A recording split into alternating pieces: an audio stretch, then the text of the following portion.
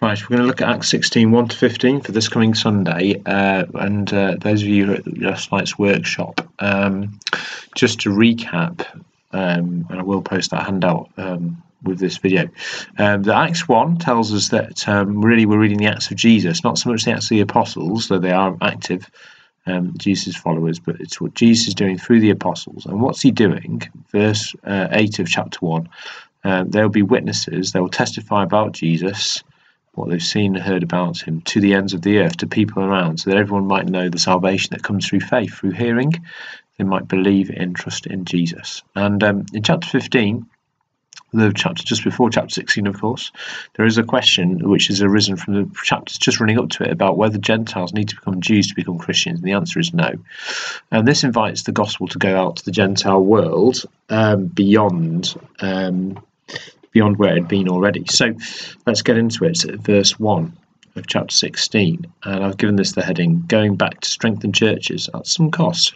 So Paul comes, they came to this place Derbe, Lystra. This is in Turkey. Worth getting a map out for this. You'll see a map in the back of the church Bible, and or drawing this and seeing where they're going. They're going through modern, what we call Turkey.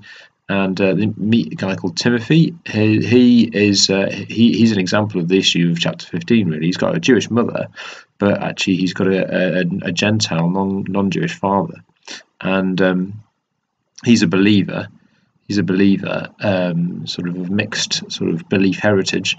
And verse 2, at Lystra, this is where they meet Timothy, and Iconium, the believers, the Christians there, speak well of him. He's a great guy. Yeah, he's got potential. He'll help with the he's got gifts that will really help the church.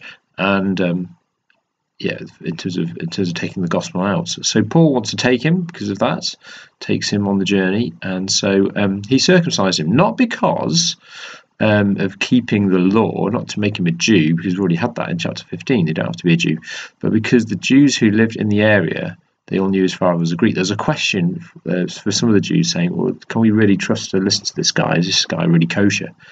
And that's why. So it's not for salvation. Timothy doesn't need to be circumcised for salvation, but it is for the sake of acceptance by the Jews. And that's why I put at some cost. There's a cost. Our cost probably won't be as high as Timothy's, although some people pay with their life in terms of strengthening of churches. But this is what happened to Timothy for the sake of the gospel. They travel from town to town. They deliver the decisions reached by the apostles and elders from chapter 15 to obey. So trust in Jesus, keep the food laws in terms of relation to blood because of Jewish fellowship, and also issues to do with sexual behaviour, which would mark you out as obedient to Jesus. And then verse 5, the churches are strengthened and grow daily. So the intention to strengthen the church, and I think an application for us here is that our intention to strengthen church, to strengthen, to go back to where we've already been, Sunday after Sunday, week by week, home group, to strengthen one another, to encourage growth, and not so much for ourselves, but to strengthen one another. And when I say ourselves, not for me personally, I mean each other person there. And there might be some cost to that. There was a bit for Timothy, but it would be at some cost. We talked about the cost of following Jesus last Sunday in Luke 14. So you could go back to that just a little bit. Then verse 6 to 10, I've titled this, Being Led by Jesus to Where Jesus Wants Them to Be. This is where the Acts of Jesus idea comes back. So Paul and co, he's got Timothy with him, they travel through Phrygia and Galatia. Again, if you look at the map, it's kind of Turkey, areas of what we call Turkey, and they're kept by the Holy Spirit from preaching the word. Interesting. Why would that be? You see it again in verse 7. They come to the border of Mysia. They try to enter Bithynia. Again, look on the map.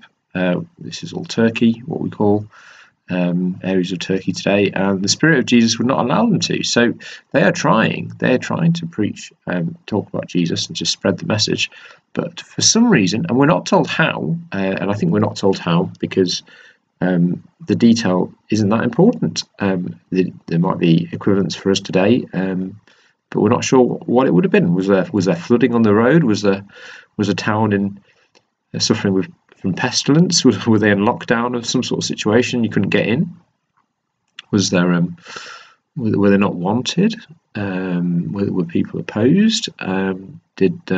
Was there illness? Were they a bit ill and they didn't have the strength to get in there? We just don't know. There's all kinds of reasons, practically speaking, as to how this might have happened. But the main thing we are told is Jesus is in control. He's seeing that they can't go there.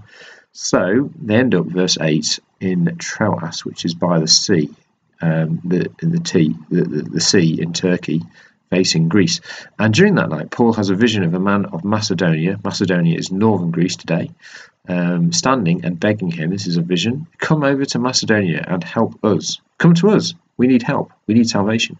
And Paul sees the vision. They get ready to leave to Macedonia. Why? Concluding that God had called us to preach to them, the gospel to them. So I think that the point is, they would have gone to these other places: Bithynia, Mysia, Phrygia, Galatia, trying to establish and strengthen churches. But actually, Jesus makes sure they don't get there because he wants them to get to Macedonia, to a new place across the sea to mainland Europe, to northern Greece, to preach the gospel there as well.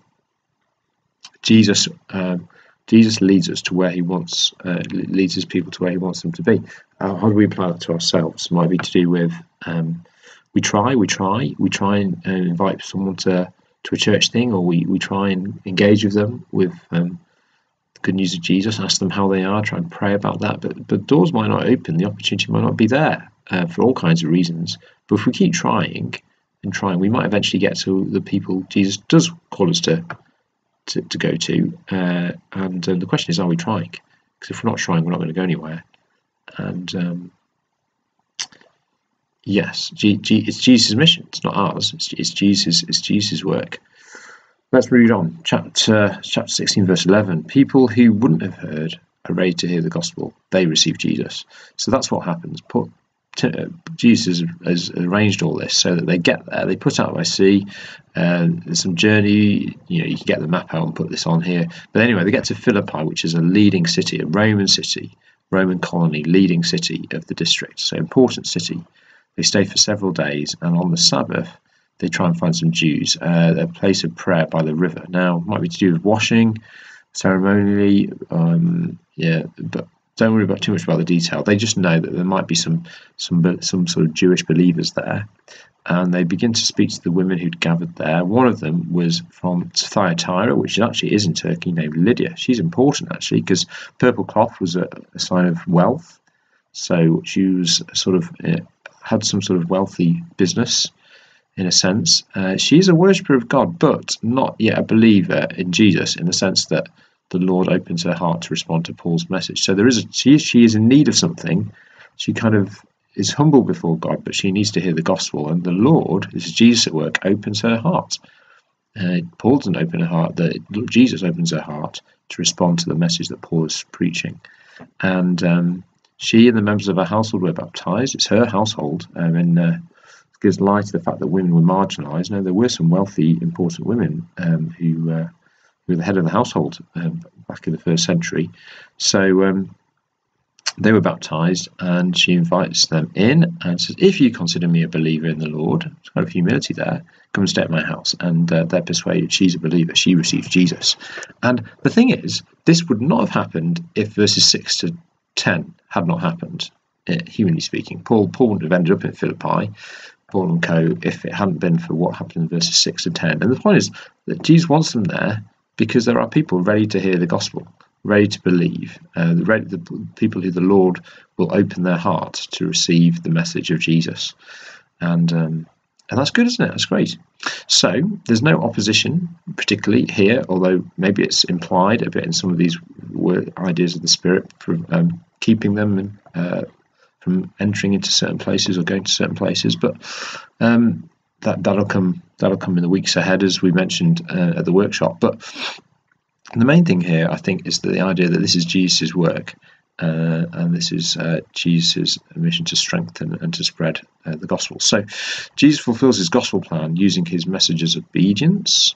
I might want to nuance that slightly a bit, because of the obedience. I guess I'm thinking of the Timothy circumcision thing, or submission might be a better thing. Or I suppose they're obediently, in verses 6 to 10, obediently trying to talk about Christ.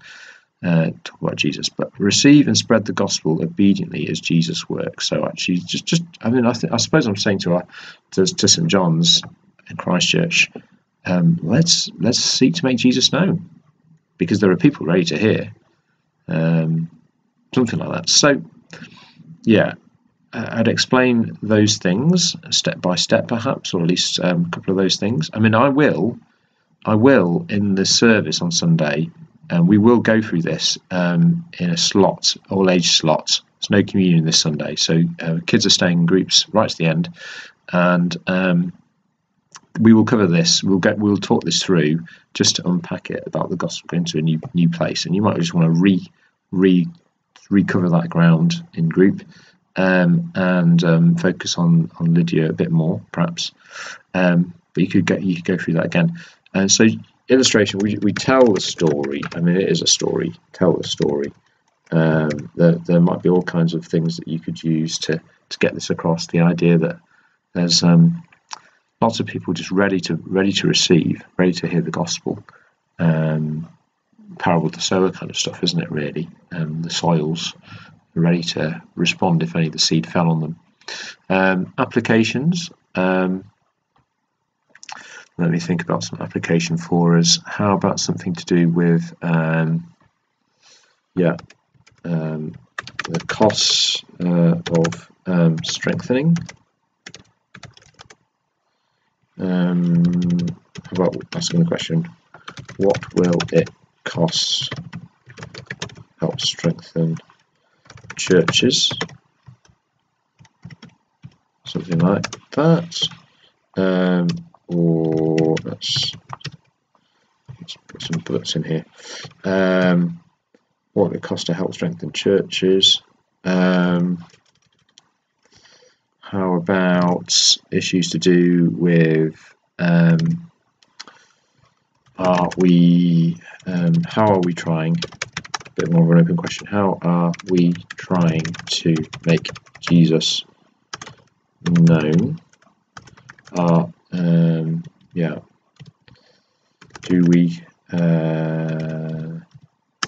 Do we stop at the first hurdle, or will we try somewhere else? Yeah, the idea of trying different places and seeing where the door will open, where Jesus will have us be. Are we doing that scattering? I think being encouraged that there are people who Jesus will open their hearts to hear. So not everyone's going to hear and believe, but there will be some people who will, and Jesus has always gone ahead of us. Jesus has gone ahead of us. And there's also the application to put ourselves into Lydia's situation. So maybe you want to do that first. Have we responded to the message of Jesus? Excuse me. The message of Jesus, like Lydia. And maybe there's an invitation to be baptized.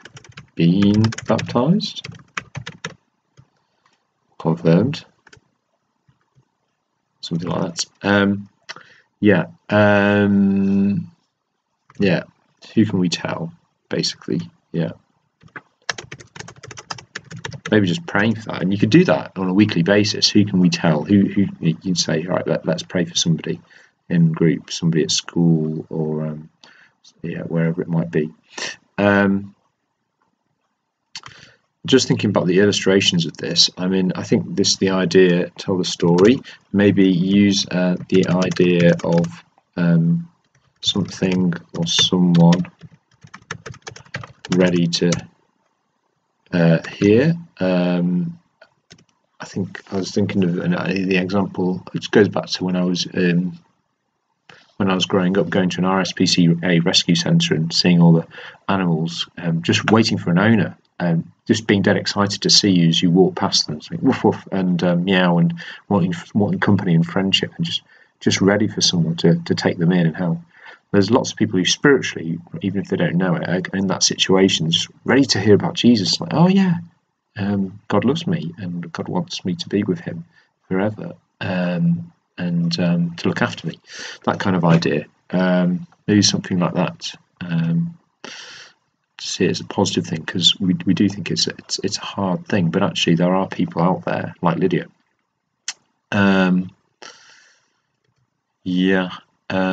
mean, I suppose the other illustration you could do is with the idea of trying until you succeed. Put that in inverted commas. So just the idea that these guys, they keep trying in different places, don't they? And it's a bit like that when we try and learn something at school. We keep trying something, trying to tie our shoelaces, trying to ride our bike, getting the balance of it until we actually get there. And keep trying, because if you stop trying, you won't succeed. That kind of idea. Sort of persistence of it, not to give up. That kind of thing. What about an introduction? How do we introduce this? You could just ask, something along the line of, do we really believe Jesus is for anyone? Because there is something of that going on in this passage, as they their sort of horizon is kind of taken further than they were thinking. Jesus takes them beyond, over across the sea, to a new place. And we're not called to go to a new place, but maybe to people we wouldn't have thought of. And that's part of the issue here, isn't it? They haven't thought of going to Philippi. They go there, and there is someone there ready to believe. And it could be people not like us. Even people not like us.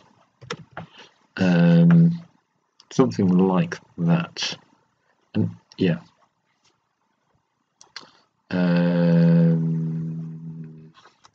so I'll put down here, even people not like us. Like that. Okay, so I will email this out. I hope that gives you some framework. What would be quite good, we said this at the workshop yesterday evening, they're travelling around a lot in these chapters 16 to 20, and you might want to have a map, produce this sort of quite a big map, or hand drawn is fine, and trace the journey, and kind of get that continuity of story going across week after week, and see what happens in different places, because we'll see slightly different things happen, but there are sort of recurring patterns in each place, which would be good to encourage each other to see perhaps in our own lives. Let me pray. So, Lord Jesus, we thank you that you want the gospel to be heard and believed and received by any kind of person. You see that Paul takes the gospel to a new place. You're the one who orchestrates that so that Lydia could believe it, ready to receive.